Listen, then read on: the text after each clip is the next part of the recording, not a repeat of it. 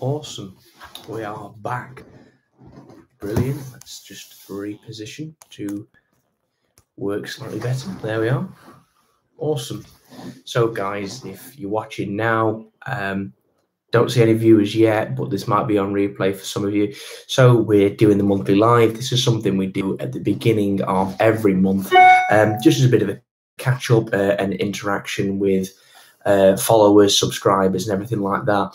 And we talk about numerous different things. So if you've got any questions, you can leave them in the chat box. If you want to make a donation to the channel, there's the super chat option as well. That always goes helping out with the production costs of the videos and things like that, and upkeep and all of that. There's going to be things I'm going to talk about today, which I'm not going to, don't mention in videos as a bit of sort of spoilers for future things we're doing.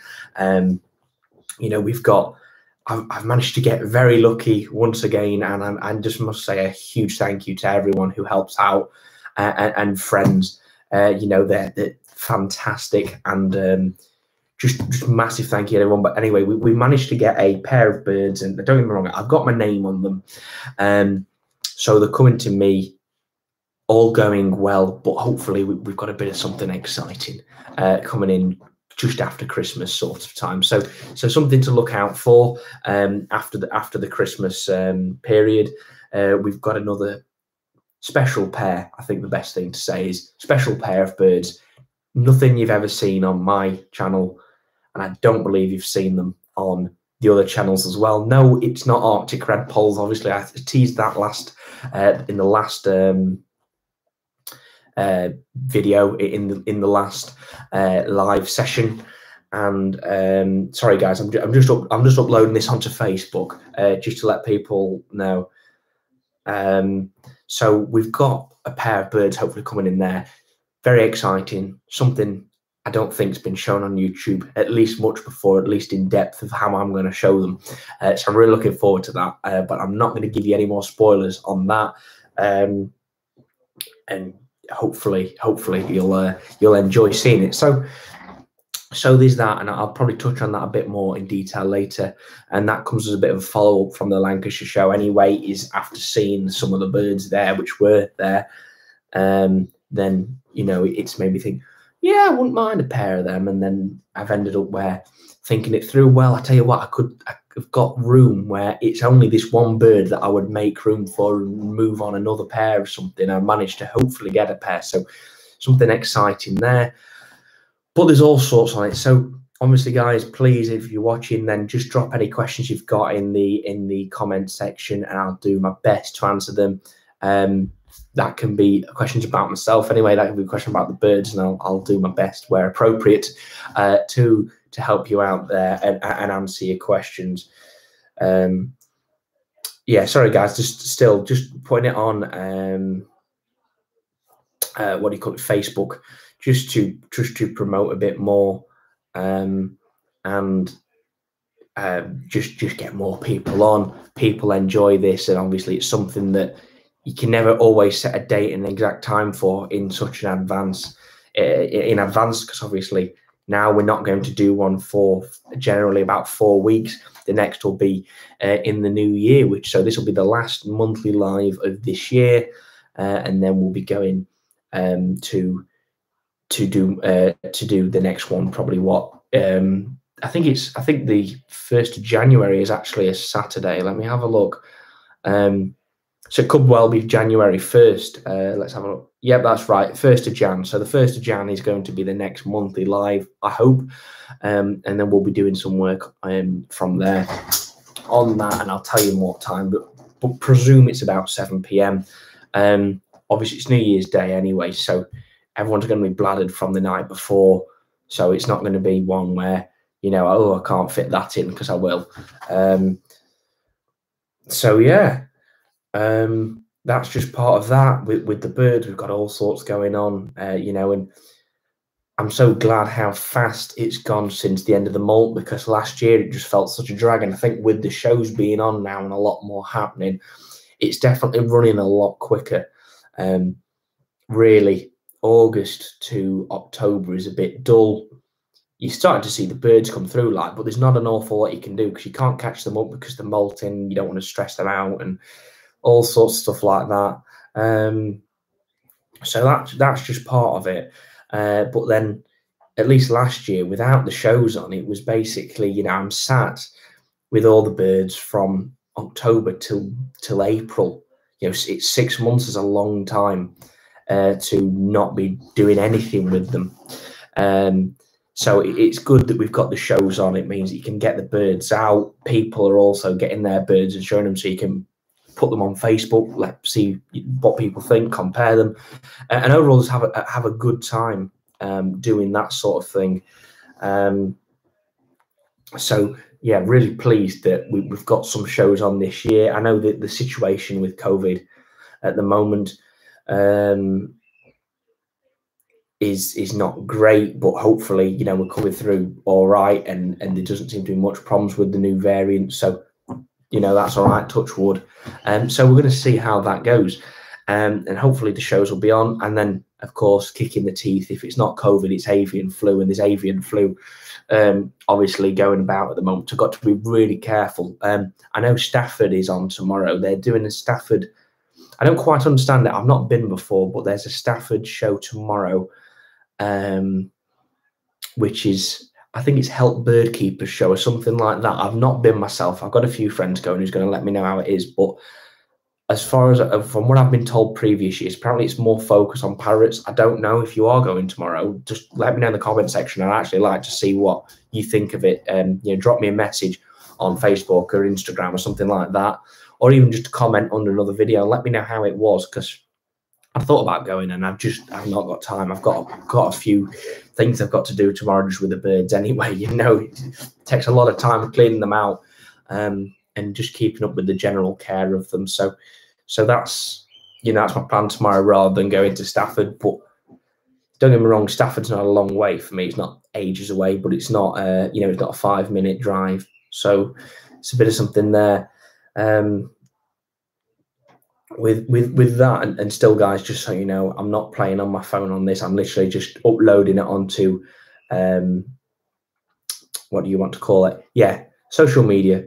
So more people can join and enjoy it, because a lot of people do want to come on these things and can't for whatever reason, because they don't know it's on or anything. So by me doing what I'm doing and just putting it on sites and stuff, then means people are likely to join, participate, and have a good time doing that. I mean, the show we did, it would have been October, yeah. So it was the one before Stafford. I mean, that was ages, and that was a brilliant session. I think we had about 40 or 50 people on that whole session, which was awesome. You know, it was great to have a chat with everyone, to see how everyone's doing, and there we are, finished.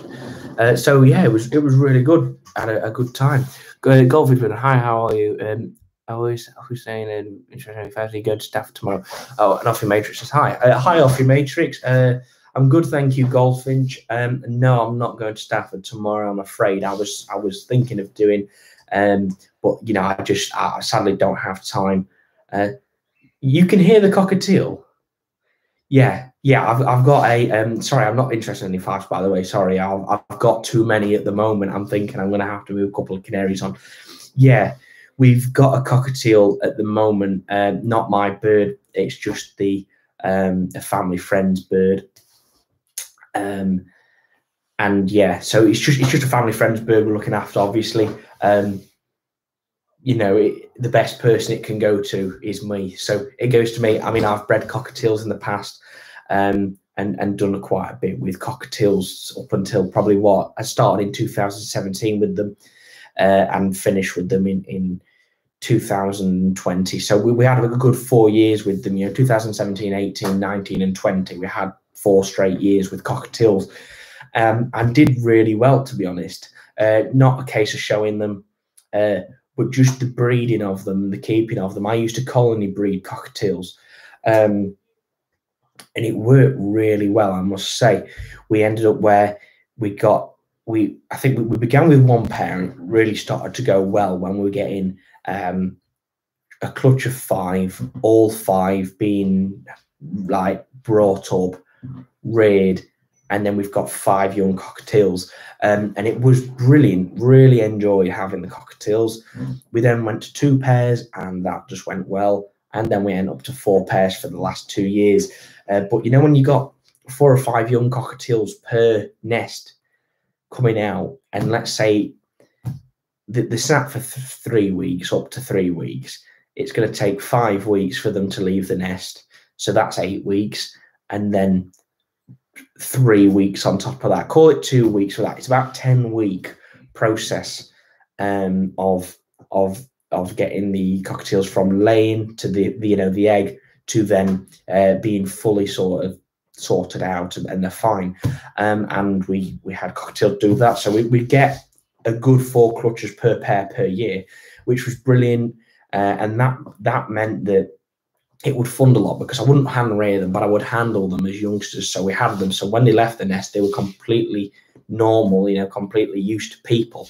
And then they would go to people. And don't get me wrong, I would never sell them for a stupid price, because it just wasn't worth it for me. But they went for a reasonable price, as an aviary bred bird would, because they were aviary bred, but they're handled. And I had people coming from Scotland, coming up from London. I had a guy from Cornwall come for a cockatiel, and I had a really good network going with them. But sadly, the interest was more in the British birds anyway, and we ended up moving the cockatiels on. A friend had some, and they're doing brilliant for him. And they're long-lived birds and long breeders. I think I got a hen who was 8 years old, and she was no stopping. If you have any female 5s for sale, would be the best way to contact you. Hi, Hussein. So I might have a single 5 hen to go, and I'm talking a feeder 5 here, just so you know. I'm not, this is not a bird that's of any show quality whatsoever. So if you want to contact me, Facebook or Instagram is the best way, where I'm going to see that message. Obviously, at OC Aviary for both Instagram and Facebook, and hopefully you'll be able to find me on there. I might have a single hen to go. I've been working out my pairings recently, and there's been a bit of a change as to where birds are going to be going in terms of for the breeding season. Because I mentioned earlier in the video, I know we've got 30 viewers in now, so a lot of you guys won't have seen this or hear me say about this, but we've got a pair of birds coming in, which I've wanted since I managed to start out with getting contacts for British birds, which was 5 or 6 years ago. I've been wanting them ever since. I've been trying ever since, and I just dropped really lucky, and a friend's managed to has got a pair of what they are. I'm not going to tell you what they are, because hopefully it's going to be all fine and we're going to get them. But if it doesn't go through, I don't want to let people down. So I'm not going to tell you what they are, but we've got a pair of something coming in that's going to need it's going to need its own flight.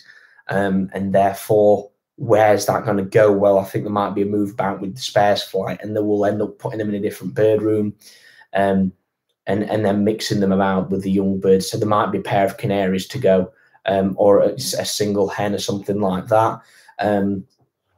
Or I might lend them out to a mate or something like that if he needs them. Don't get me wrong, I need to keep a red poll hen or 2 back anyway. For next year, you're bound to. So something always goes wrong, and especially with the heat, the red poll hens don't want to get off the nest. So having a red poll that's, having 2 hens really just sat available to just take out of the flight and put in with the cockbird if we lose a hen is really ideal. So I need to make sure we've got 2 of those available at all times throughout the breeding season. I'm just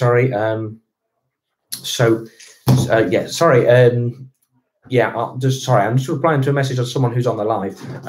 So we're going to be changing a bit there. But it's not going to be any massive change, and don't worry, the birds that are coming in, you're going to be more than happy with. I can promise you that now. It's really exciting. I am stoked to get these. I'm like, come on, we've finally got a pair. So yeah, it'd be really good. Sorry, mate. Sorry, guys. I'm replying to a message. Someone on here who's having difficulty. So yeah, so that's just a bit of a plan with that. I can't really say much else because I don't want to tell. I want to make sure it goes through first, and as soon as we've got the birds, I'll let everyone know. Be after Christmas, so call it a month's time. Hopefully, we might have them. So yeah, so there's a bit of all sorts really. And obviously, I already got another comment here. If I love canaries just for the singing, if I was not really into shows but singing like mad, yeah, the canaries are brilliant for that. You know, I remember when I was as a kid, and I'm talking 6 years old. My uncle had a pet canary in the house, and then when he'd go on holiday, he brought the bird round, and I absolutely loved the song to come down, and that was the first real experience with cage birds for myself. Was about 6 years old, and having a canary that was not mine. It was my uncle's, and we would look after it in when he went on holiday. It was brilliant. I loved it. You sat just watching the bird and enjoying it. That was great. And then, you know, I had chickens myself. He had chickens then from when I was probably about 8 years old. So we'd raise chickens as literally from egg. So we'd have an incubator actually in this room on the table in here, and we'd hatch chickens. We'd have then brooders set up, and we'd, you know, oh, brilliant, absolutely fantastic. Had a really good time. So yeah, it was great, really good fun, and I love doing that. Hi mate, any plans coming up for more on soft bills? Hi Josh. So for myself, no, I'm not going to be keeping soft bills at least this year. We're considering we've got a bit of room where we could get a. Let me get this right. I think it's about 24 feet long aviary, and we've been looking at it. This is literally just talking off the top of my head here. This is not confirmed. It's simply something we've been looking at, thinking that could work, where we've got room for a 24-foot aviary. It's massive, and we might be able to get a pair of soft bills or two. But more on that in the future. I can't tell you anything. Meant on the channel. Oh yeah, so yeah, yes, there's going to be a few videos on that. I'm hoping to go and see a soft bill breeder and get a look around the setup and have a chat with the guy, because there's not a lot on keeping soft bills, you know, not a lot of information on them. And then we've done a Zoom call with Bernard Williams. I literally, this is the other day, you might have seen it on Instagram or Facebook, but we don't cover soft bills on that. However, we definitely need to do a follow-up episode, because we focused on the history of the hobby. We focused on breeding clear-pied greenies. We focused on hawfinches and breeding hawfinches. And we spoke about shows and experiences of that, and different birds that have cropped up throughout the shows for a number of years. And Bernard has bred a variety of soft bills in the past, jays, wagtails, all sorts of stuff like that. So what I want to do is do a video with Bernard on a bit more of his past with keeping soft bills, and then we'll do another soft bill episode to try and get more out there. Looking forward to that. So Matt's video with him. Yeah, honestly, Bernard Williams, absolute legend, brilliant. Absolutely loved the Zoom call with him. Really good. Jerry's video was very good. Oh, thank you, Josh. So yeah, so we need to do more on soft bills, that's for sure. They are something that's obviously not as commonly kept, but I'm definitely going to get a few bits done with that. Obviously, we try and focus on the native soft bills, at least through the Natives and Norwich Zoom Room episodes and stuff like that. I am debating with the idea. I'm thinking for the breeding season, there's not always, you know, doing something every week is fine. And I've got the volume now where there's always updates every single week. But should there not be, then what I might do is we'll do a breeding video on like a Saturday morning on the breeding season, and then on the Tuesday's video, the following video, which is usually a shorter one or something different, I'm thinking of doing, maybe we'll talk to one guy talking about breeding Scarlet Ibis, for example, and then we'll do another one talking about breeding corvid species. And then we can open up the range like that, and then we'll go into more sort of foreign softbills, so you know, maybe minor birds and things like that, and we can do interviews on that. I'll never keep softbills like that, I don't think, unless I manage to get a massive aviary where I can have that planted and keep all the British as well. But I did really want to try that. And we'll try and open up the reach there a bit more with the more unusual varieties. So there's information on that, and hopefully by doing that, people will want to keep them, want to source the birds, and then it'll increase their overall numbers over time with more people wanting them. Let's read some more comments here. Yes, nature sound good for me. Excellent, Josh O'Brien. Oh, did you pick up a rebunt hen? I did them last year. You need live feed every day throughout the year. They'll breed. Hi, Brian. No, I've not managed to pick up a rebunting hen. There was a hen I was putting, you know, there's a guy who I was put in contact with about getting a hen. The problem was that the bird was the same price as the courier costs, and it adds up very quick. And to be honest, I got the reed bunting out of interest for just enjoying keeping the bird, and just look, you know, as something to enjoy and show, maybe, rather than as something to overall breed. However, I've been contacted by a guy who's got a hen who he just can't. The bird can't be moved on. He's had the bird for a few years, never managed to breed off it. So what I'd rather do is make sure that his bird's put to good use as well as mine, and whether I might lend him the hen or something like, so the cockbird I've got, so he can have a pair. I know he's wanted to for a few years, and I'd rather help someone out who's got a hen that might be on its last year or two, rather than getting my own and maybe not having the room for it. I'd rather go to someone who's got a specialist set up for them. So I think that's probably the plan for the reed bunting. But I mean, I've loved having him. He's a great little bird, and obviously something that's common in captivity. Obviously, you've got to always check rings. Always check your rings when you're buying birds. So that's the first thing I always go to. So if there's something that's more unusual, right? What ring's that got on? Okay, that's got the correct size ring on. The ring doesn't look like it's been touched or anything like that. So as far as I'm concerned, this bird's completely legit, and it seems legit. It's closed rung properly as the bird from the nest from captive bred parents. Not only that, as a safety, I also do like to have a chat with the breeder about that. So, you know, how did you breed it? And a bit more information on it previously, because I always want to make sure that I'm never getting into anything like that. All the birds that I keep and have here, all of the birds are legit. They're closed rung, the captive bred, and the parents are captive bred. So everything is within the law. So there's no problems like that. So that's one of the things I had to check with the reed bunting, with it being a bit of something special. But he's fine. He's completely legit. So he's hopefully going to a friend who's got a hen. So I think that'd be better. And then what we can do is we can get some videos hopefully throughout the year, see how he's getting on up there, and we can do a little bit of an episode maybe with that. Sadly, not one I can travel to, because it's a very long way away for me to where these birds are. But either way, it'd be good to see how they get on and do a bit more something that isn't commonly kept, like the reed bunting. I'm Mark D. Bowman. Hi, Mark. Nice to have you on the live.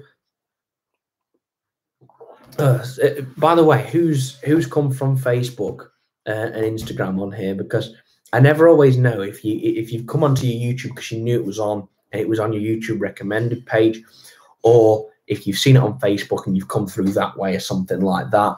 I must say as well, just for everyone on here as well. So when you watch a video, if you can, please hit the like button, because what that does is will open up the audience to a much larger range of people, because more people are enjoying the video in as far as YouTube is concerned.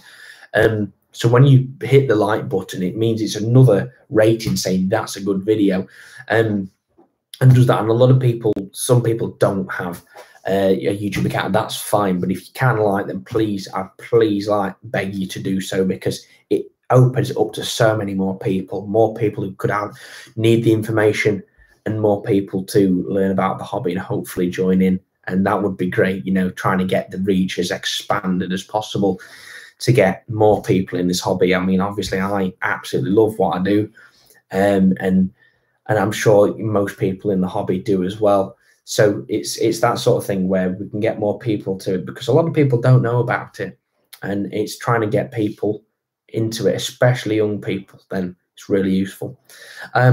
So on Instagram, brilliant, Elliot. That fantastic. Thank you for letting me know. I want to make sure that everyone gets that as well, because I know some people say they don't see it, and I don't know if there's a problem there. Hello from France. Hi, Fab.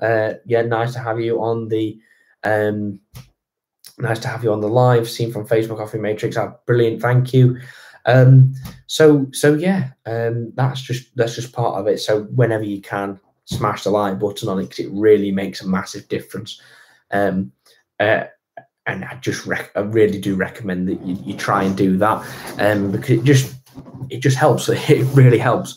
So I'm just trying to make sure that more people can join, because quite a few people can't. I don't know why.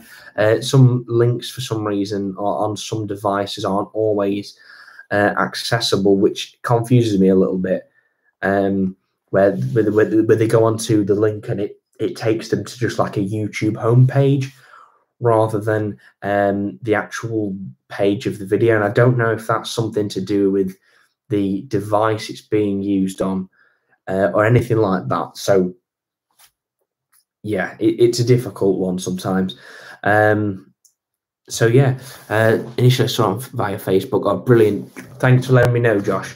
So yeah, it's just a case of working on that and getting more people to see it. So the next videos, then hopefully you might have watched the video that came out this morning, which was of the National British Bird and Mule Club Centenary Show of 1996. So it's a look back at the British birds of the past, about 25 years, nearly 26 years ago. I think it was in the February of 1996. So it would have been nearly 26 years ago.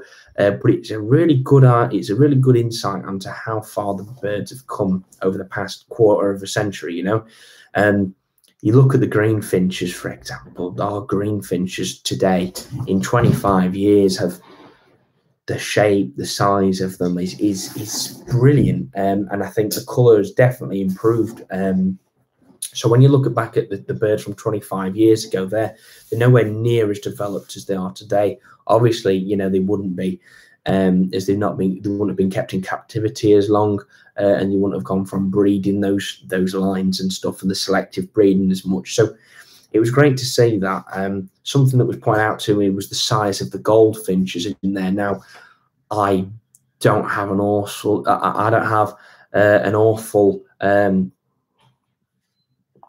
like massive insight on what's all happened with the you know, different things like the northern debate of the northern birds, but apparently the goldfinches in that video looked a hell of a lot bigger than did the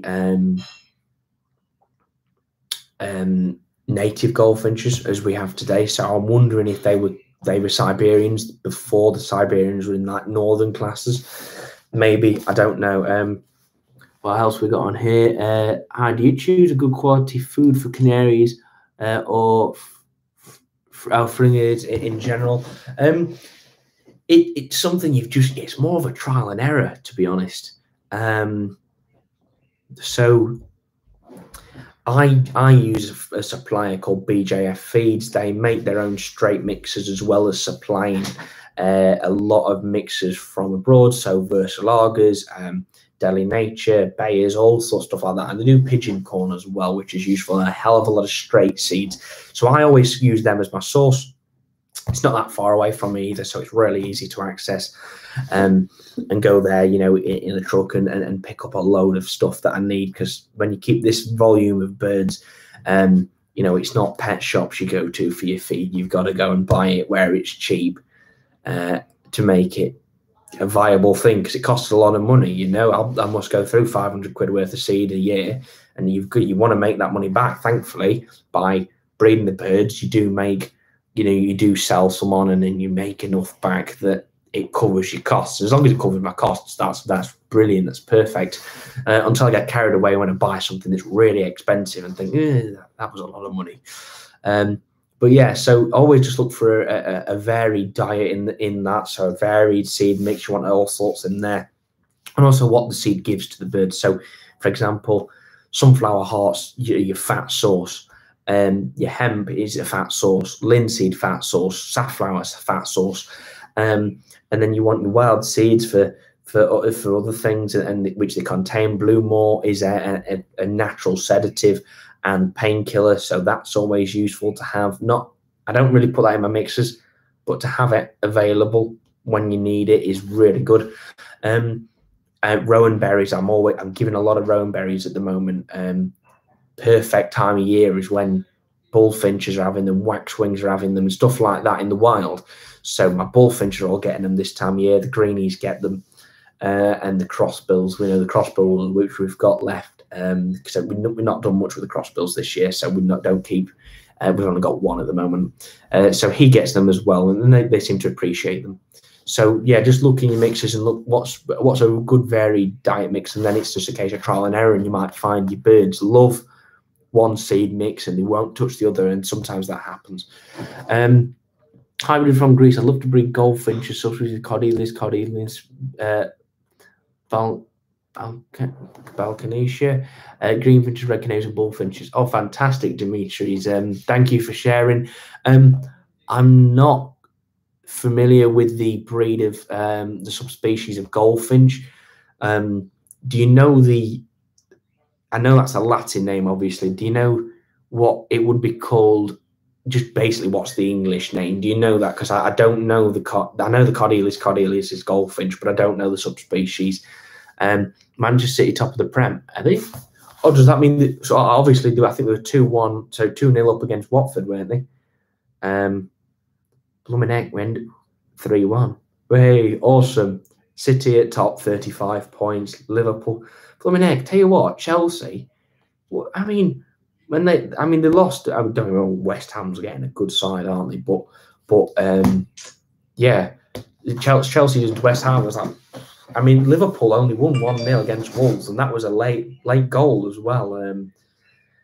But yeah, Man City top of the Prem. Yeah, I prefer Liverpool. Guys, I am not massive into football. I enjoy watching it, especially international competition. Yeah, I do like Man City, but I'm not like a die-hard fan, just so you know. That was back when I first started keeping, 92, 96. It's great to see coming back to the hobby now. For a long time, I can't get over the size of greenfinch, even zebras and budgies. Yeah. So yeah, they have come a long way. We've got part 2 of that coming out, and it's only I think the part 2 is only a quarter of an hour. What we've done there is that's going to come out on Tuesday, and you're just getting a last look at the show hall. You look at the top birds on the winning birds on the top bench. Now, Terry McCracken does a lot of the interviewing in this video, which is brilliant. We did a Zoom call with Terry, but great like that, and it's a good last close look around at some of the brilliant birds that are on show at that show. I mean, I wish there's a lot of guys I wish I'd met. Derek Hall, Grosvenor Ridgeway, and loads of names of people who sadly aren't here anymore. And I'd love to have a chat with them, and pick up so much information. Hi, I've not got your name on that, but yeah, hi. How did daily routine take, mate? So, not that long, to be honest, because I try and make it as easy as possible. So I've always got my seed in every single shed, so I don't have to run back and forth to the seed bags. And I keep that in, plastic storage containers sealed so they don't get damp or any rodents or anything like that. So it all keeps it safe like that. So probably an hour. A lot of it's me just faffing because I can't leave stuff alone. I think I go in like, I'd like to do that. I'd change something, and then that perch is a bit messy. Not noticed that. Right, clean perch. So that, but from a lot of the stuff that's not that, I mean, I spend about an hour every Saturday doing a massive change round. In terms of just everything gets all fresh food, all sorts of stuff like that. Water, I usually do waters twice a week. Really, it depends how mucky it is, because when you're showing the birds, they don't seem to. Obviously they drink, but they don't mess it up like they do in the breeding season. In the breeding season, it's full of all sorts of crap. You're filling it up every day. You're changing the water every day, but not really this time of year as much. But they've always got access to fresh water, and the water's readily, commonly, quite often replenished. For that, so yeah, probably only an hour. Spend a good hour on a Saturday, but then there's also all the cleaning outs, and I don't do all my cleaning outs on one day because it just takes you lose a day doing it. So because I'm at uni and I'm doing a lot of uni from home at the moment, because a lot of it's online, I might have an afternoon spare, so I'll go and clean out one shed, and then I'll have an afternoon spare in 3 days' time. I'll go and clear out the other shed or what have you. So it's always changing like that. But overall, I'd say an hour a day. Goldfinch will do the Balkan Islands. I've not heard of that, but that sounds brilliant. What's the difference in them? Are they smaller or are they better coloured or something like that? I genuinely don't know. I've never seen them before. Oh, I'm trying white Norwich to bully hen. Why hasn't this been bred? Can't find any picture of blues. It's done small. It's done on small wheels. Yeah, Brian. So that was an idea I had in the summer, thinking, actually, I'd like to try a blue bully mule. Never seen one. Tried to find photos, never found one, and then spoke to a couple of guys, who've been in the hobby years, and like, no, I've never seen a blue bully mule. I'm like, ooh, I tell you what, I'd like my name down. I'm the first one to do that. Obviously, I'm putting it on YouTube because I don't want to hide stuff. I want to be completely transparent. You guys see everything that I do, understand what I do, and then we get to enjoy the fruits of the hard work together. We get to see, well, we paired that pair of that bully mule pair together in October. We've seen them get on. We've seen them now feeding each other, which is great. And then hopefully come about May time, I hope, fingers crossed, we see some young blue canary bullies in the nest, and that'd be fantastic. But best of luck, Brian. I hope it works for you, mate. I'd love to see one. I know, obviously, like blue goldfinch mules, for example, they're done a lot more often, but I think when you pair to a white, from what I understand, it's like a 50-50 normals and blues. So you might end up, with a nest where you've got 3 chicks in it, and that's probably a good outcome. You've got a nest of 3 canary bullies in it. You might end up with 1 being blue and 2 normals, and then the next nest you'll end up where you've got 3 blues, and the next you'll end up where you've got a nest of no blues. So it's a bit of a trial and error, and I'm just hoping drop lucky. I'd love to see a blue one. I think I'm trying the white Norwich. In hindsight, after chatting with a couple more guys, it said maybe if you got a blue, like an absolute yellow feathered blue Norwich cock rather than a white, it might have been better because it's a guaranteed yellow bird from what you're buying, rather than your white could be a buff or a yellow. So it's a bit difficult there, but I'm not too concerned. We'll try it. We'll see how he gets on. Hopefully, we get something out of him. You breed Harlequin Canary from Portugal? Yes. We brought in 2 pairs at Stafford in October.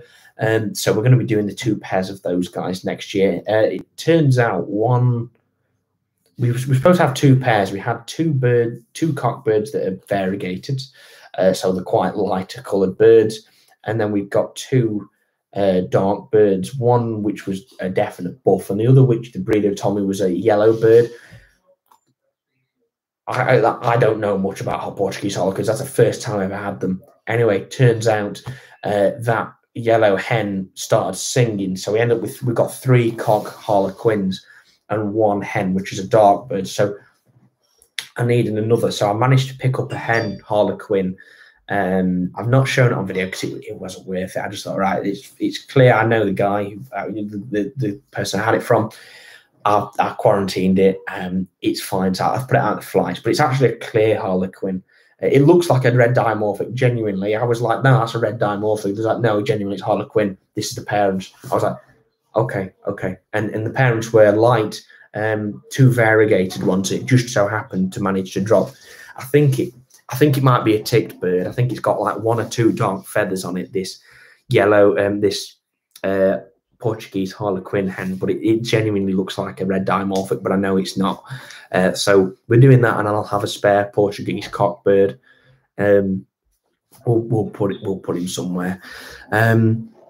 Would you ever consider getting into African, Asian, Aussie finch instead of just natives, birdaholic? So I've done them in the past. I've done all 3, not extensively, don't get me wrong. So I've done weavers, African ones. I've done Indian silver bills. The Aussie finches, I've done Zebs, Gouldians. I've not had any diamond firetails. I tried to get some for ages, could never get any. Bengalese finches, obviously Indonesia, but it's not. The Bengalese finches are not a wild bird. It's a domesticated bird, so you never find them in the wild. But society finches, Bengalese finches, but I've done them. Java sparrows, I've done. I'm trying to think of other things I've done. I've definitely done some others, so I've done a few of them. But I don't get me wrong, I like them, and I'd love a pair of Gouldians again. But I love the natives too much. I've thought about it myself, thinking, well, we could have a pair of Gouldians there, but the problem is the time of year they breed, and then the heating and all of that. It don't fit with the natives. So unless I went and bought maybe a top pair of Zebs to take on the show bench and have a bit of fun with, or a good pair of Gouldians just to enjoy, I don't think I'll really get ever back into them. Yeah, that's unless I manage to get another bird room in, and then we might say, okay, well, that bit there, we'll do something different with, and we'll go into, I don't know, I'll buy a few Zebs, but I'm not that bothered about them. I prefer the natives, to be honest. That's just me. I just prefer them. You might have seen on my Facebook, actually, if you follow my personal Facebook, I went bird watching yesterday. I love going bird watching. I just don't get a chance too much anymore because I'm usually doing stuff with my birds.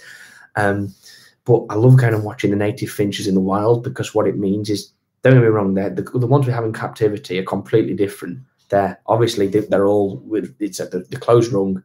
They're captive bred, and they're from lines of captive bred birds, all captive bred. So they're very different to the wild birds.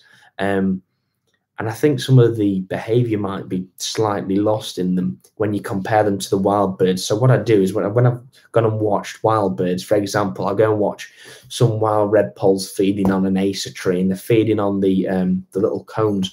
Then I think that's really good to see, because the red poles I've got at home, they don't always get that opportunity to do that. So then what I'd like to do is get some acer. So then for my captive bred red poles, we put some in and watch them do that. And it takes a bit of learning, but they'll pick it up and tune into that natural behavior again. And I love doing that. So yeah, I went bird watching yesterday, and we saw a woodpecker, great spotted woodpecker. Like, it was brilliant. I managed to film it down the lens of my phone, lens of my phone, through a pair of binoculars onto the feed. It was brilliant. I can't believe I managed to do it.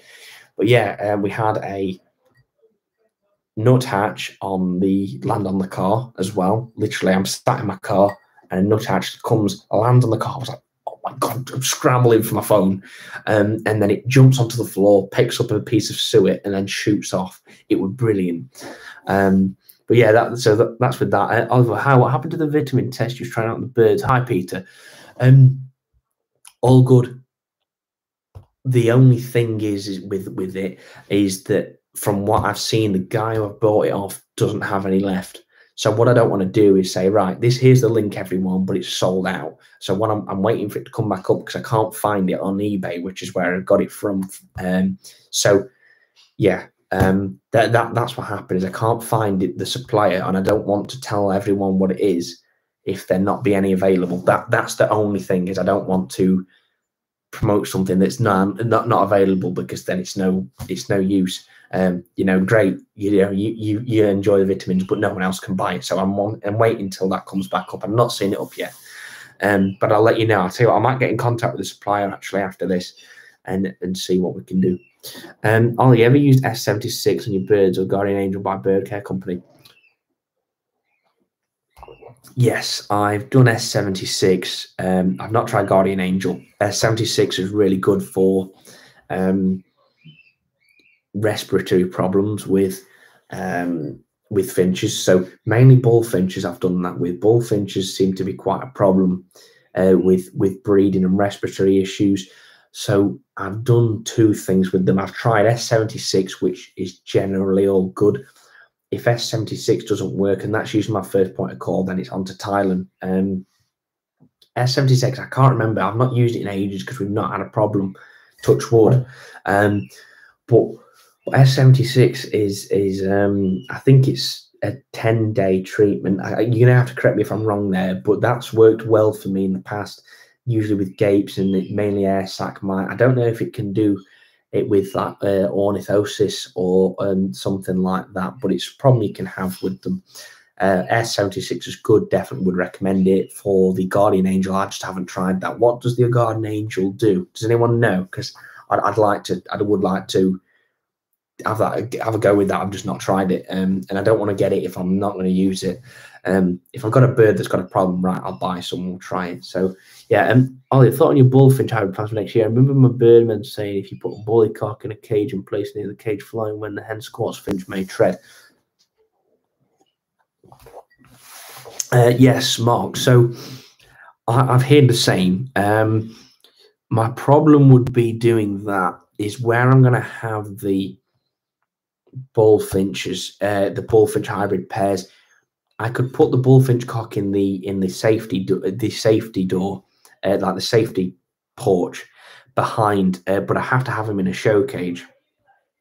But the problem being then is that you have it in a show cage and then it's behind the wall, which is there. I don't think they'd hear it, or they might not much. Then they'll rely on him to whistle. So I don't know if that'd work in the situation I'm creating to put the bully hybrid pairs in.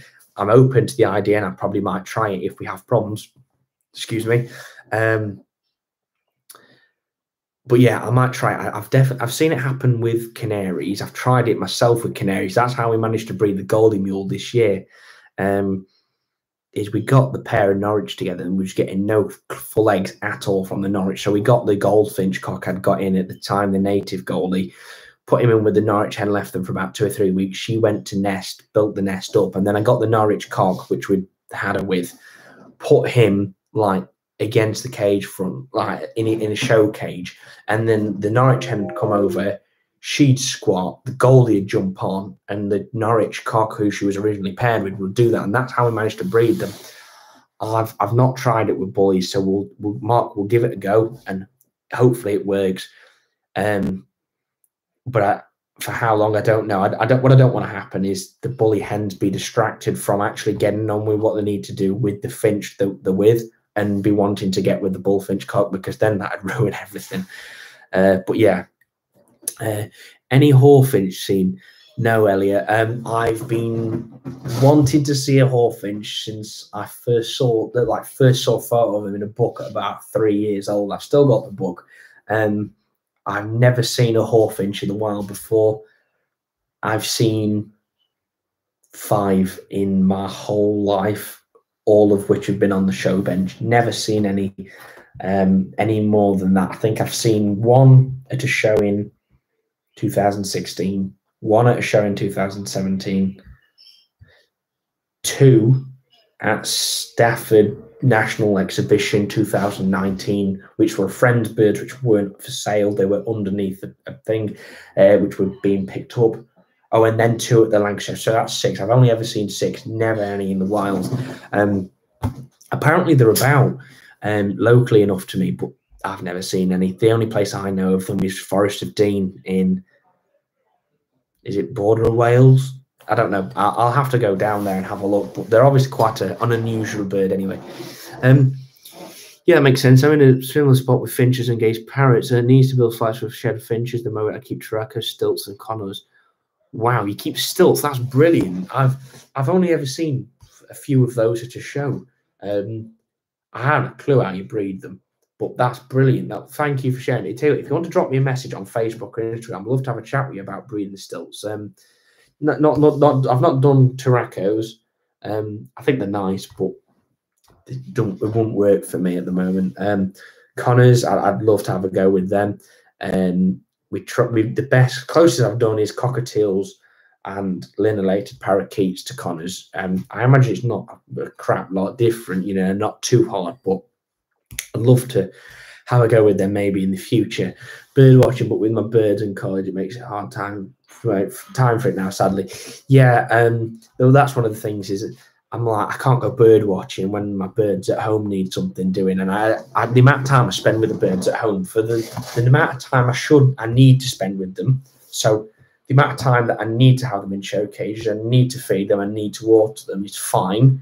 But I just find stuff to faff about with, and I end up doing that. I don't even know, that's why my birds are spoiled and stuff like that. But yeah, I see something like, hey, that might work. And then I might spend an hour in there thinking, if I pair that to that would work well. Oh, yeah, we'll try that. And oh God, I end up faffing about with all sorts like that. I mean, you'll see on Friday's video, next Saturday's video, we've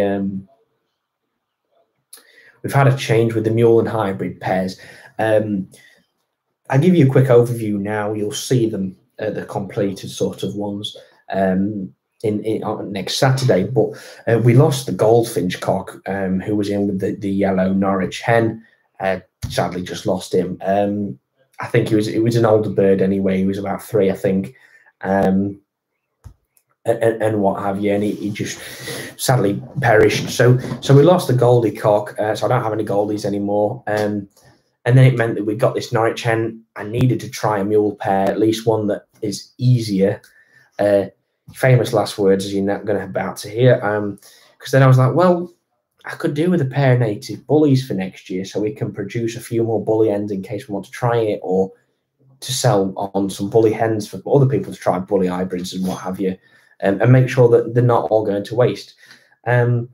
So I've decided to split up the crossbill bully hybrid pair. It's a difficult pair anyway, and I got an over-year crossbill with the young bullfinch, and they weren't looking at each other. They weren't even bothered by each other. I just thought, we'll try them with something different. So we've put the crossbill with the Norwich hen. Yeah, I say an easier mule. I don't think it will be, but if we can get one out, we're brilliant. I mean, crossbill mules are beautiful. I mean, the ones at the Lancashire, I was like, oh, look at those, absolutely stunning. So we're trying crossbill mule next year, and then with that, I was thinking, well, you know, that's four mule hybrid pairs. I try and aim for 5. So anyway, I thought, well, we've got that Arctic red poll. I can't get a cockbird for it. I don't know if she'll even feed. So I thought, you know what? We're going to do Arctic red poll mule. So I've put the Arctic red poll hen in with a like proper yellow feathered Irish fancy. And I'd thought about doing it with a Norwich, and then it ended up where I thought, well, we'll try a mini mule just out of, I'd like to see what they look like first and at least make it easy, because with her feet being screwed up rather than holding, I thought, let's just do something that's going to be as easy as possible. So I thought I'd put it with an Irish. So she's in with an Irish cockbird at the moment. Whether we're going to put them in a cage and do them separately as their own pair, or whether we put them then into a spares flight and they'll have bonded through the winter and we might get some Arctic red pommels that way, I don't know. But that's what it's looking like, and you'll see those pairs soon. S76 is treatment over 4 weeks. Oh, right, okay. Yorkie one, thank you. I'm going to say I've not used it in ages, and I don't use it that much either. So it's one of that. I've not used it, I think, since January of this year. when the Siberian bully hen went a bit under the weather, and then I used it. So it's been a while. Apparently, the guardian angel helps stress when birds are moved, mainly using parakeets, and some people swear by it. I'll have to give that a go. I didn't think of that. Might be something useful then for. I mean, I'm debating with the idea: do I rent a table at Stafford Spring Bird Show? But I don't know what birds I'm going to have to go by that point.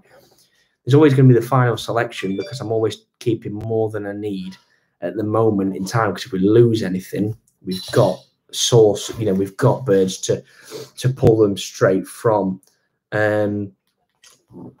So I'm thinking about that, and we might have a table. I don't know. If not, it'll be a case of just I'll take some birds and I'll meet in the car park, something like that for them. But yeah, but actually, if I do that, I might try Guardian Angel on them and see how we get on with it, and hopefully it works. I'm picking up a few more birds anyway. I think we've got, based on what my current plans are for the breeding season, we've got 3 pairs of red poles that I need to bring in, a pair of greenies, and then a special pair which I mentioned earlier. Just so you know, as an overview for anyone who's not seen that, I managed to get a pair of birds. I've been after them for 6 years. It's not twice because we've already got some. I dropped very lucky. A friend had got some, and I'm hopefully getting them after Christmas. I'm not saying any more than that because I don't want to let people down. If it doesn't go through, if something goes wrong, I don't want to let people down. I'd rather tell everyone once I've got them, and tell you a bit more about them because they're a bit different. Just dropped to say hi. I have to go, unfortunately. Oh, well, thank you very much, Muley man. Obviously, I've been chatting with you on Instagram anyway, so no problem. Hope you enjoy. Is it the rest of your evening? Yeah, probably. Guardian Angel, I believe, has changed name to Angel 40. Don't know why. Also, immune booster, help boost health. I know the same with Hawfinch, but never in real life. Yeah, Hawfinches, I've never seen one in the wild. Only ever in a show, and that's it. That's literally 6 birds I've ever seen of Hawfinches, 3 of which I think might have been the same bird. So, yeah. Wow, I've already nicked that. Yeah. Tell you what, thank God it was water, not booze.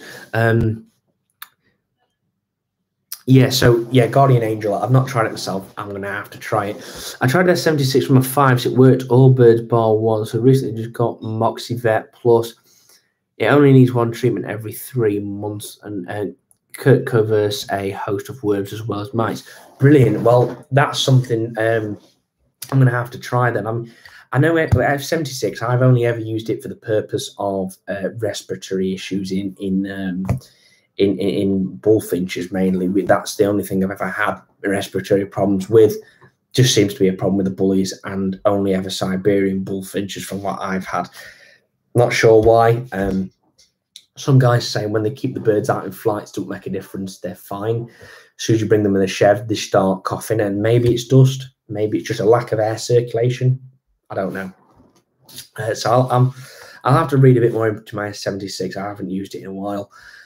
I'll DM you on Insta about them. Easiest birds I've kept. Brilliant. Thank you very much, Birdaholic. I know someone who could get you some Arctic Red Poles Hawfinch if you want maybe more Hawfinches. Brilliant. Well, yeah, there's a guy who I spoke to about Arctic Red Poles. I think he put 25 pairs up for sale of the Arctics. I messaged him, and they're just out of my price range.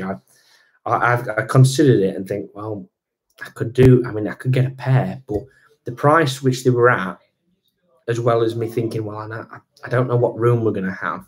I can always squeeze pairs in. I'm always thinking, well, if I do 7 pairs of lesser red poles instead of 8, I don't think that's a massive sacrifice for a pair of Arctics. But it's then that an Arctic's not going to breed in the same amount of room as a lesser would. The lessers we've got today in captivity are used to people beyond belief. They've been captive bred for many, many, many generations. So breeding them in a cage similar to how you would breed a canary almost. I mean, I breed my red poles in 30-inch double breeders, and there's no problems at all. I mean, you don't really even have to put them in You don't even really have to put cover around the nest sites for lesser redpolls or common redpolls anymore, because it don't make a difference. They're just as they are. So that's the thing with lesser redpolls. They're so different to the Arctics now. I think that an Arctic can need a much bigger cage, and then it's right, where does that go? Well, I've already got a pair of twites in now, which I've been wanting for ages. So I thought, right, well, we're gonna do it with a pair of twites, and what have you. So yeah, but we've got the Arctic redpoll hen. It was gifted to me by a friend because of her feet problems. If we breed an Arctic redpoll, mini Arctic redpoll mule with an Irish cock that I've got, awesome. If we don't, I'm not too worried. And it's a bird that might be useful for me to have. So if my friend does need it back, then I've got it here available to him. You know, if he's got, well, actually, Ollie, I've got room here. Do you want me to give it a try? I'd happily give it him back. He gave me the bird back. He was kind enough to do that. He's given me birds in the past. I've given him birds. Can't go wrong with that. So we'll keep the Arctic for the moment. But if he needs it back, he can have it back. He's been kind enough to give it me anyway. So if he ends up where he's got a cockbird that can go with him or something, that's fine by me. And if we use it for Arctic redpoll mule and hybrids, then we do, and that would be good. If you put the Arctic redpoll with the natives at half chat, yes, it is, Elliot.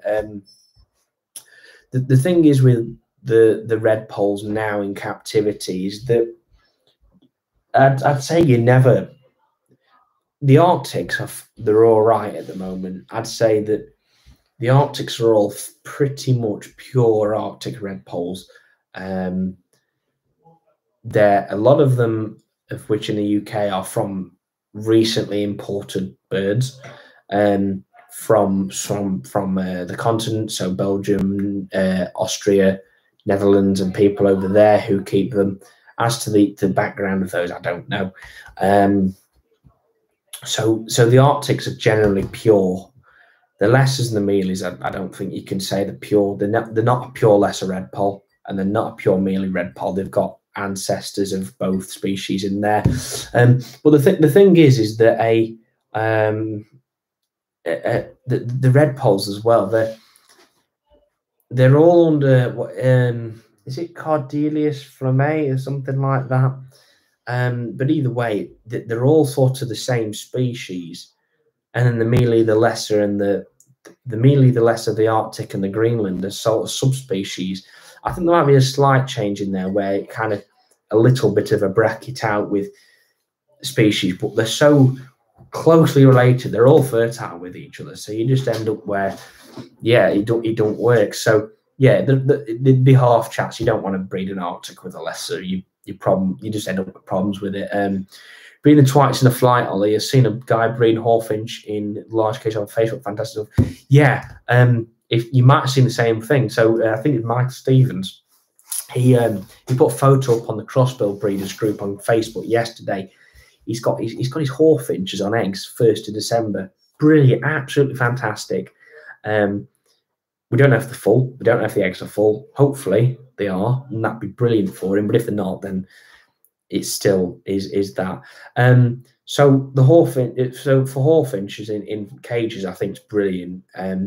I've seen guys in Malta breeding them in cages, but again, there's so little information on breeding Hawfinches anyway. Bernard Williams' website, I was talking to Bernard the other day in the Zoom Room episode that's going to be coming out in a few weeks. He bred Hawfinches in 6x3 flights, I think. I'd love a pair of Hawfinches, absolutely would love a pair, but again, such a hard thing to get hold of. So yeah, it's one of the things where I think Hawfinch has been bred now enough generations, it seems, by a lot of the guys over in Italy and Malta that they're breeding in cages, not small cages, but I think they're about 4 feet wire cage, about 18 inch by 18 inch, and they're breeding them, which is fantastic. For the twites, I was considering putting them in a flight, but after chatting with the guy I got them from and other people who've bred them, I've got a cage, the double height cages I've got on my, which we've got the redpolls in at the moment. I'm going to put the twites in the bottom of that. It's about 3 foot by 3 foot by 18 inch. I think it should be sufficient enough for the twites. They're relatively steady birds anyway. They're quite used to people. They're brilliant. They're like canaries, to be fair.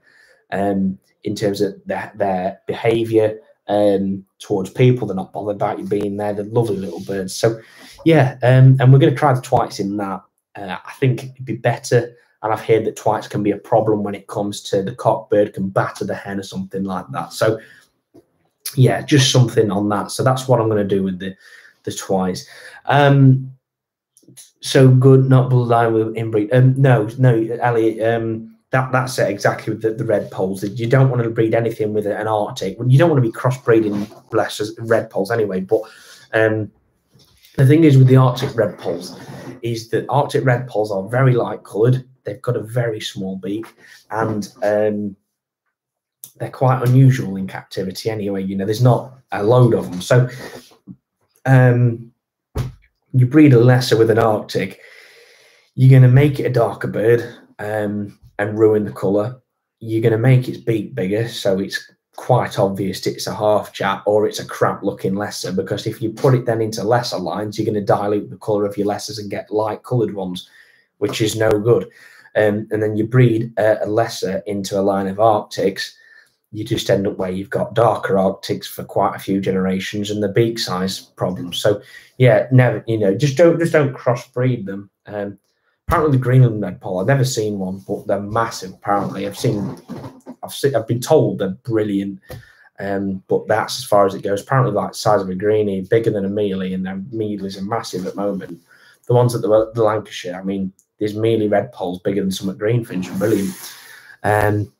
Oh, Birdroom evening, mate. Yeah, hi Shane. How are you, mate? Yeah, not spoke to you in a few weeks. What other native finches breed commonly in cages now?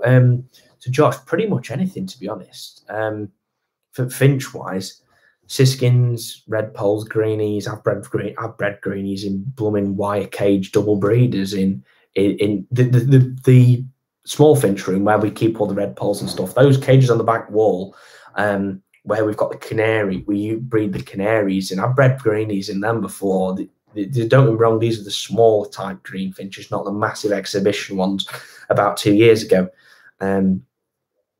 There's no problems with that. Bullfinches, you can, mainly Siberian bullies are better. I know Matt bred his native bullies in a good sized cage this year, so it can be done.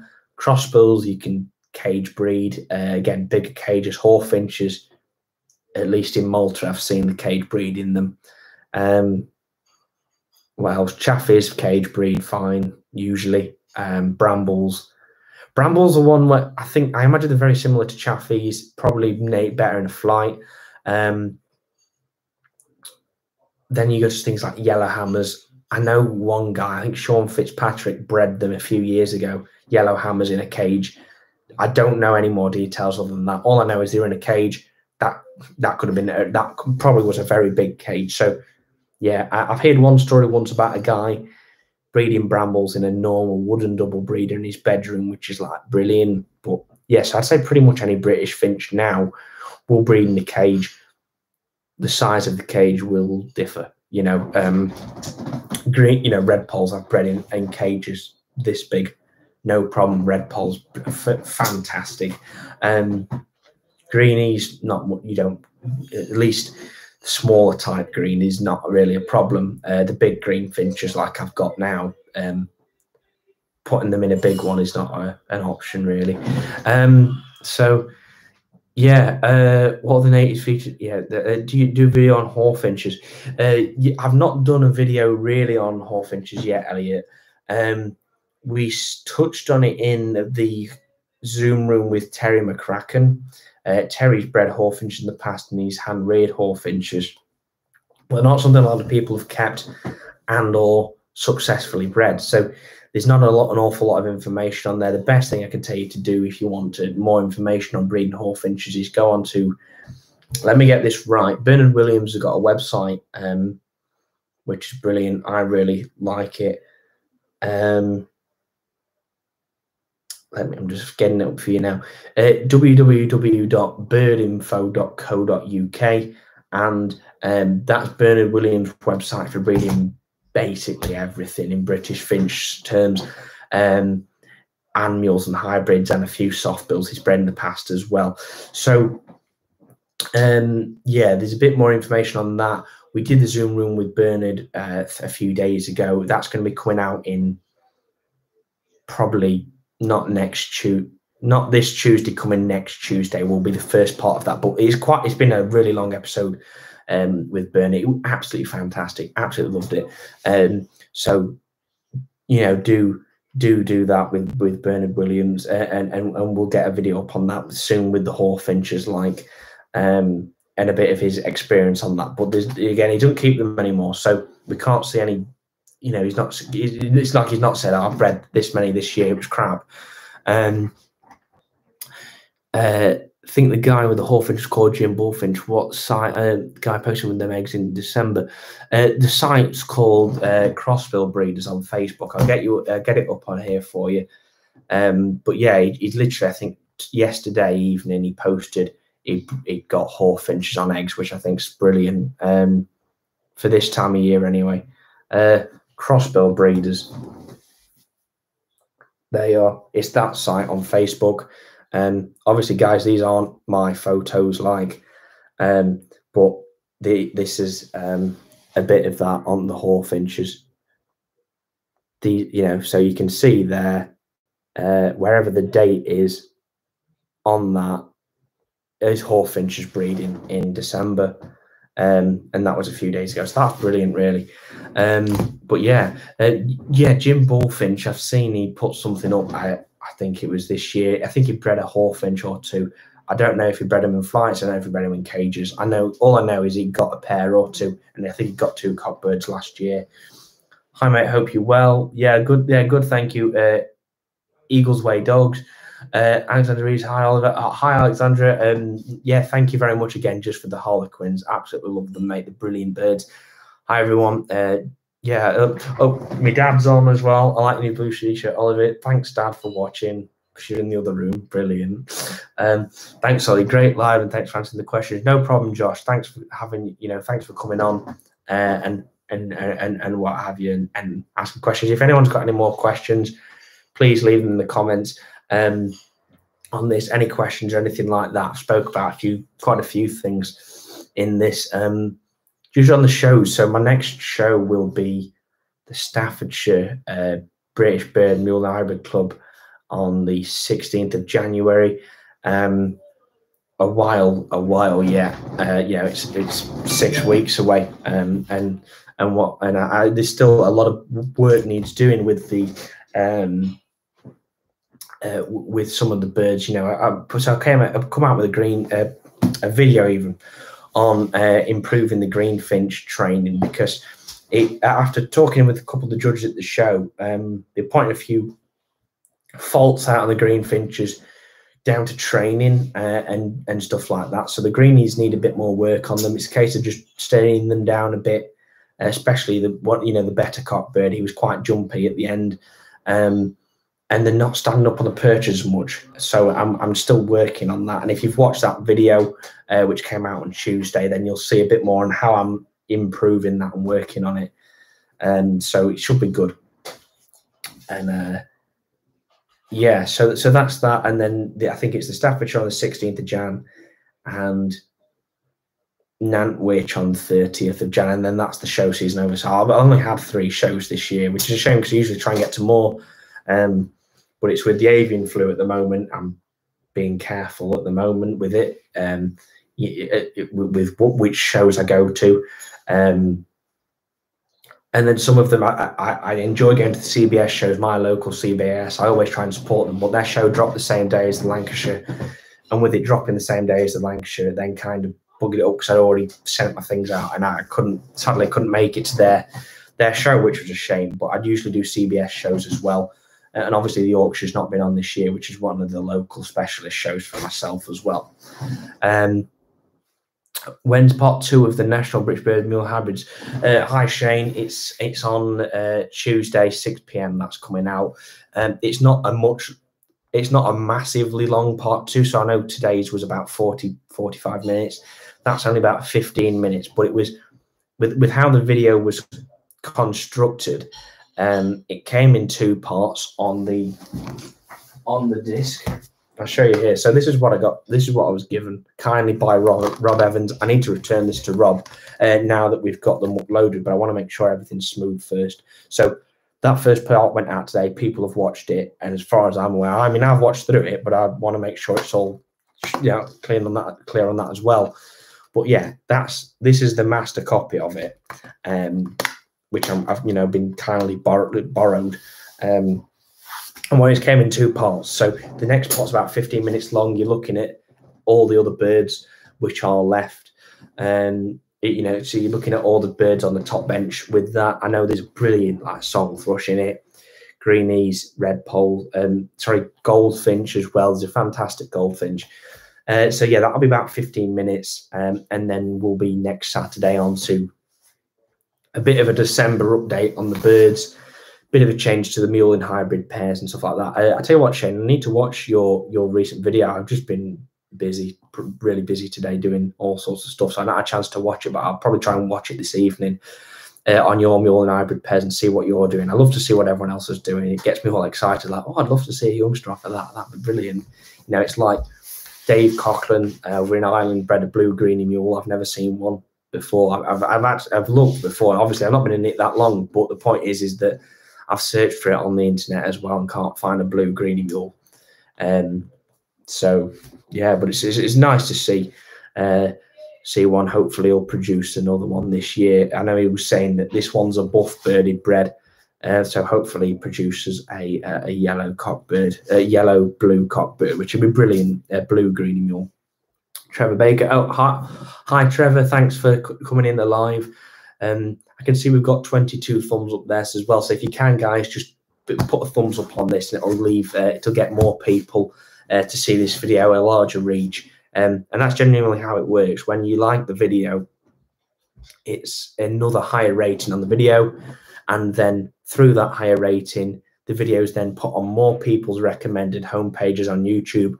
More people see the video, more people get to learn about things like I do in this. Watch the videos, and it shows the hobby to more people. So whenever you can, please, every time you go on a video, if you can, hit the like button. It makes a huge difference. You don't believe it. So yeah. Also, guys, there's a super chat option.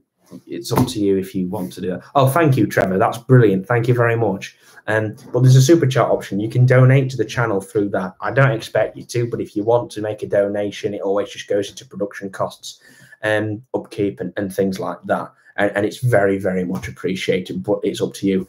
Keelan Moore, has there been many Hawfinch hybrids? Hi, Keelan. No, never, ever a Hawfinch hybrid. That's one to still be done. I was talking to Bernard Williams about Hawfinch hybrids and stuff, and Bernard wants to do the crossbill Hawfinch hybrid.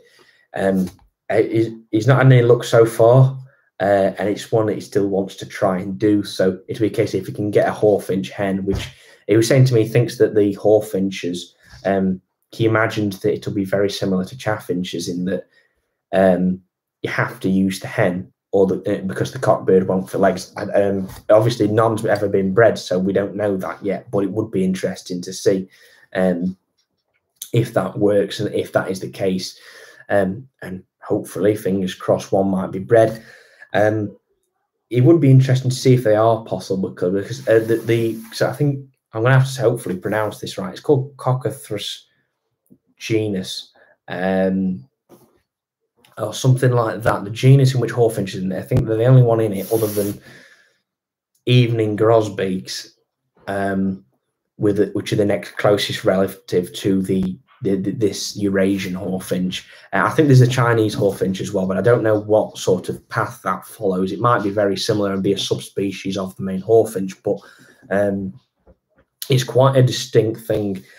I've worked out what's the closest related to a Hawfinch. I can't tell people because I want to try and do it first, but it might be very, very hard to do. Well, okay, sorry, it will be very, very hard to do. I've spoke to one person about it who said basically your problem is with compatibility. Hawfinches, when you breed Hawfinches, from what I've been told, is that you need a dominant hen, if there's cockbirds dominant, he'll batter the hen, and then you end up with problems and they won't fill eggs or anything like that. Having the hen be the dominant bird and sort of rule that pairing is the better one, because then she will mate with the cockbird when she wants to, and the cockbird, that's his only job. If it's the other way around, then the hen might be bullied off the nest, bullied into trying to mate with him, and then she won't be ready and she'll just get battered. So that happens with them, which is a shame. So it's very difficult. I think it's going to be difficult to produce any Hawfinch hybrids. Maybe the only way of checking if it is possible, so there's not a crap load of failed attempts, would be like AI, but artificial insemination, but that's it. So it'd be interesting, but I don't know. I never knew that, mate. Oh yeah, I presume that was with the thumbs up, Shane. Yeah. So every time when you put a thumbs up on a video, the YouTube algorithm recognizes that to say this is a higher rated video, essentially.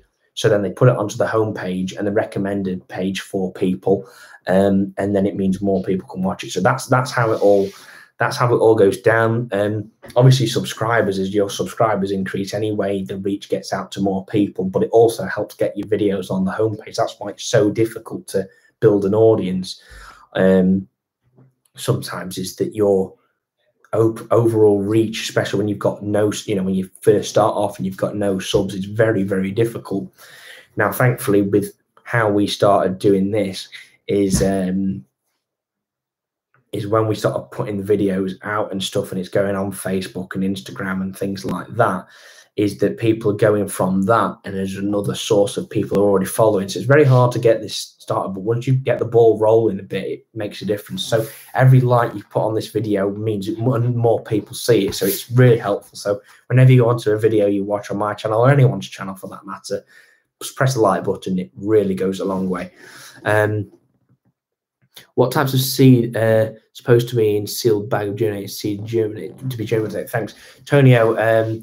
So there's a bit of all sorts. Rape, mung beans, safflower, I believe, as well, are the main three which are put in germinated seed. There's not any that you have to. It's not saying this is your germinated seed mixers, but they seem to germinate best and get the best results, and they're cheap seeds, because when you're germinating it and you're rearing young birds on it, they go through so much, it's unreal. I buy 20 kilo sacks of germinated seed. The people I source the seed from, I always buy their own mix as well, because it's cheaper and it's just as good. So yeah. Are you still in school? No, I'm at uni. Well, I'm studying at uni, but I live at home and do my studying from home, because most of it is all online. It's pretty much all online, and the uni I go to is not far away, so I just drive in. It's easier, and it means it costs me a lot less, and I get to keep the birds, so it's a win-win for me. However, have you seen Mexican house finch for bullfinch? Someone bred this mix last year in the UK. Very hard to do. Hi, Gary. Yeah, I've seen, I think, 3 or 4 photos of Mexican house finches, cross bullfinches. I've had Mexican house finches before, but only a pair and never bred them. I think there might be a difference in when the breeding seasons line up. Don't quote me on that, but there might be. And I think the Mexican house finch is still on the Frillingidae sort of family group. So pretty much you can crossbreed all of them with exceptions, as we've seen. And obviously, if there's a big gap between evolution between them, it's going to be much harder to do. Saying that, green finches at very, very, very bottom of that, and chaffinches at very, very tops, and you can produce hybrids. So not always the case, but it depends how they've evolved. But yeah, Mexican house finch bully is a nice hybrid. Obviously, sadly, it's one that's you're not going to show it because there's no classes on the show bench for it. I do think there should be. We have these British bird shows, but I do think, something like a half British bird hybrid, I think that would be interesting. I know a guy who I've spoke to on Instagram who's bred black siskin cross Siberian goldfinch accidentally, and he bred a few of them, and they're stunning hybrids. And it's one of those where I think if you could do any other variant British hybrid, and which takes into account yeah, your other European species, South American species like siskin species, and maybe, I don't know, red siskin cross goldfinch. That's a lovely hybrid, and I'd like to see those on the show bench. But it's one of those where as soon as you start letting things in like that, then it could get a bit nuts. I think, now I could be completely wrong on this, but someone did a cardinal cross bullfinch. I don't know. I think it was that, or it could have been something completely different. But that would be interesting. I'd love to see something like that. I had to ask about the family of Hawfinch, but you answered that kind of already. No worries, Elliot.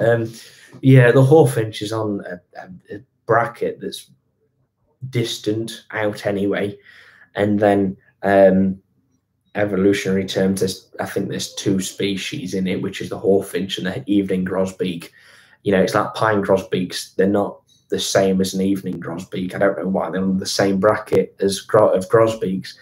And then Hawfinch, I think, divides out into European Hawfinch, Chinese Hawfinch, and I think there's another type, but I don't know.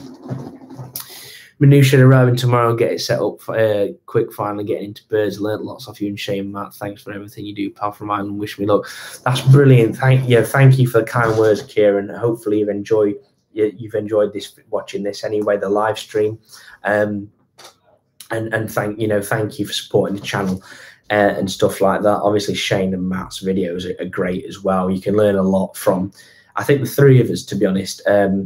Obviously, Matt does a lot anyway. He visits a lot of people, and there's an absolutely brilliant bank of knowledge through Matt, through Matt's channel. Through that, Shane's videos excellent. Great seeing a lot of the things Shane talks about. Obviously, Shane's been in it a long time as well, so we can talk about it from his personal experience, and then that works great in that you're learning firsthand from Shane, and Shane's done it a long time, and I know that his father did that as well. So Shane knows an awful lot, which is brilliant. And then there's myself, first generation bird keeper. I've been in it 3-4 years with the British natives. Cage bird keeping 6 years. Overall bird keeping, Jesus Christ, it's been 9 years. I keep forgetting I'm 20 next year, and I'm like, as far as I'm aware, I'm still not even 15, up at 13 up here, in maturity. So yeah, but yeah, so yeah, it's what I like to do with my videos and share is I like to share what I'm doing. And this is what I'm doing, and it's a case of making your judgment on what you're doing if you're picking up tips and stuff like that. And I like to share what other people might have told me, providing that's all right with them, to get it out there on a larger stage, a larger audience and stuff. And I'm no expert. I'm never going to be an expert. I don't think anyone can really be classed as an expert, because everyone's learning still, and there's still so much you think you might miss, and pick up. Even the guys who've probably been doing it years, I'm sure they still learn a thing or two every year. So it's one of those where it's based on experience. I don't have a lot of experience compared to a lot of the guys, but what I do have is a lot of information coming my way, which I can then redistribute out to everyone. And once I understand it and make sure it all comes out correctly, and stuff like that. And I really enjoy doing this. People obviously enjoy the videos and love seeing this sort of stuff, and hopefully you all do anyway. And it'd be interesting to see how it goes. And I look forward to when I document things like that. So my series Breeding British Birds season 1 started first week in April, ended last week in August or something like that. Literally takes us from the initial pairing of the birds to the molt. And you get to follow that week on week to see what's happened, how the birds are getting on, and development there, and then also problems there, because there's no point in saying it all goes smoothly and it's all a walk in the park, because it's not. It's hard. It's hard breeding native birds. It's not easy breeding birds in general. Some breed easier than others. Canaries, you can chuck a male and a female in a cage and they'll breed for you pretty much. Natives are a lot more difficult and very different from each other.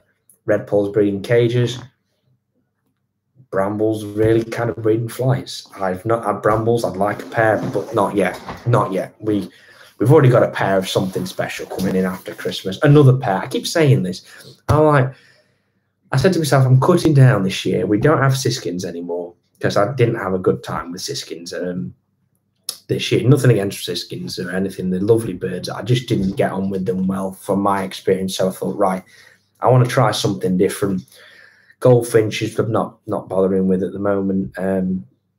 So I thought, right, we'll focus on the greenies and red poles. We'll do a few more hybrid pairs, and we'll have the canaries as feed as well. It's ended up where we now got what? Greenies going greenies going well, red poles going well, so they're all right, and we'll be keeping them for breeding. We're probably doing a pair of native bullfinches as well now, since moving about with the hybrid pairs. We've got all the hybrid pairs as well. We'll be doing the canaries. We've got the twice, and then we've got something which I can't tell you yet, but it's really exciting. Thanks. I just looked at Crossbill Breeders page. I found them on eggs even wild in December. Josh. So that's it. Is literally a crossbill's not a bird generally that's one that requires a breeding season and those temperatures and those light hours. I don't think crossbills will breed pretty much any time out of the molt. From what I've heard a lot of guys say. I know there's a guy on there who's on the Crossbill Breeders group. He's got his common crossbills down on eggs. There's a guy with his parrot crossbills down on eggs. There's a guy with his two bards on eggs. A guy with hawfinches on eggs. There's so much with them that it's nuts. And crossbills will breed any time out of molt is essentially what it is, and you've just got to have them in condition and drop lucky is I think the right thing to say. We'll try crossbills again, don't get me wrong, but we didn't have a good experience with them this year, and I'd rather put some effort into something else for the moment and try something else, because I'm still learning for the first time with a lot of things. Don't get me wrong, you're never going to be an expert and you're always going to be still learning, but I've still not had everything yet. Not saying I need everything or want everything, but there's still a lot of birds I'd like to try and see how I get on with, and whether or not they're something I can build on. Whereas social finch will cross anything almost, maybe that hawfinch. Oh, you mean the society finch? Yeah, I've seen crosses of society finches with jaffas, owl finches, zebs, and something else. Yeah, society finches will breed without pretty much of how viable, whether the eggs are viable or not. If the full is a different question. I saw one of a guy who paired a Gouldian with a canary. He got full eggs. Over the moon. Oh my God, we've bred an Australian finch with a canary, first time ever. It turns out a canary in the aviary next to it mated with the canary hen, which was with the Gouldian, and ended up where they were all straight canary chicks. And he thought he'd crossed a Gouldian, this rainbow finch with canary. And I thought, can you imagine that? If you got a Gouldian crossed with a canary and it was fertile, suddenly you put in blues, greens, yellows, or just so many like rainbow of colours into canaries. It'd be brilliant. Are red siskin around all? Yeah, you can get red siskins. Don't get me wrong, it's not something you can just walk into a pet shop and buy. It's not something, I don't think you could turn up at Stafford and just have a really big choice of them, but they are there. I don't really understand the red siskin prices. I had a guy message me yesterday who had mentioned to me he'd been offered a pair for 120. Is that too much? Because European siskins are only about 80 a pair. I was like, well, I think that's a good price, because I've seen normal red siskins, straight normals, for 250 quid a pair, and it's a lot of money. And it's just that for birds that, for at least from what I'd seen, there was no visible difference in them. There was a difference of over double. So yeah, well, that's that. Well, guys, it's 25 to 9. I probably need to get some tea as well soon. I've run out of water, so my throat's getting dry. And yeah, so I think we're going to be finishing the live stream off here, just to show you we've obviously got a new t-shirt there and a new t-shirt there. We've sent out the first orders of merch, which people have very much enjoyed. So it's great to see that people are wanting to get some merchandise, and we're gonna work on that and build up more designs. I'm going to get some things properly designed anyway, and then try and bring in variety. So as you can see, this is a polo shirt, this is a collared shirt, this is just a prototype one. I thought, you know what, we'll try it out and we'll see. And then we've got this one, which is a different design, just a normal sort of t-shirt, and we're just going to give it a go, and hopefully it's all right. And yeah, but really good quality. I'm very pleased with them. So it's one of those where if I can work on it, I want to make sure that everything merchandise-wise is quality and it's done well, because I don't want to be selling crap to people. And I want to make sure it's affordable as well. I'm not going to go charging. If you look at some merchandise, what people sell, I get they've got to make money on it, but it's also about trying to give back to the fans and people who watch the channel and support the channel, for myself at least.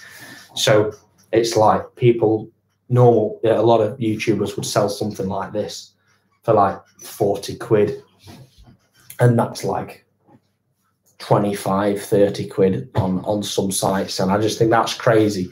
So I'm not going to price for those yet, but they're $16.50, and that makes me a little bit, just for the effort of it, and putting it in there just to make it all work. I don't really make much out of it, and if it's just a case of people like them and what, so yeah.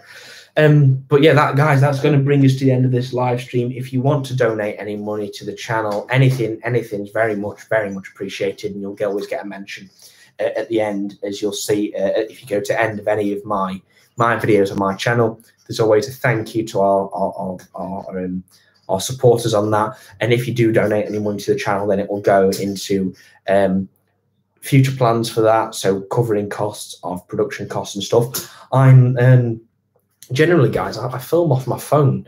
This is an iPhone 11, I think. Yeah, iPhone 11. The camera's pretty good on it, but it's not, it's nowhere near as proper good camera quality as a handheld camera. So I'm trying to save up for one of those where I can, so that we can then get a proper, really good quality handheld camera, so I can film the birds better for you. We can get really high definition images of them, and I really want to do that because I think you guys would really enjoy that. You get to see the bird in better in HD, much better quality than this. I mean, don't get me wrong, this is great, but it's nowhere near as good as some. If you look at Matt's production, Matt's videos, the Canary Room and the camera he uses and stuff, it's superb. And then you look at big YouTube channels and like the Sidemen. And obviously nothing to do with nature, the Sidemen. They're brilliant. I mean, I love the Sidemen, it's great. But you look at the camera quality and just stuff like that, and I'd like something, even if it's something like that, just because I can film the birds better for you, get a better look, and you can focus on things a bit more. So if you donate any money to the channel with the super chat option on the lives, it's obviously once a month. Anything's appreciated, very much appreciated. And then it'll all just go towards trying to put it back into the channel. Hopefully I'll be able to get us a camera that's really good, which we can then enjoy. With a new pair of birds coming as well, they're something special, something that's not been really recorded, documented, filming of them breeding, and how to captive breed them. So I want to make sure that that's really good. So yeah, but anyway, guys, huge thank you to everyone to come on the stream tonight. I don't know the number of new unique viewers we've got on this, but I mean, I've seen it top 60 several times. So guys, that's just brilliant. Thank you so much. The next monthly live will be January 1st, the Saturday. We'll do it Saturday evening, all going well. If there's anything different, you'll see closer to the time. I will put something on a confirmed date and a confirmed time, so you can be here, and I look forward to seeing everyone in the next monthly live. But until then, guys, then if you've got any more questions, drop me a message on Instagram, drop me a message on Facebook, drop me an email, oc.avery@gmail.com, and I'll do my best to answer your questions. And well, I'll see you hopefully in the next video on Friday, on Saturday morning, and then we've got the video on Tuesday evening of the follow up from the centenary show. But guys, huge thank you to everyone who's joined. It's so very much appreciated, and I look forward to the next one. All right, thanks guys, and I'll catch you all later.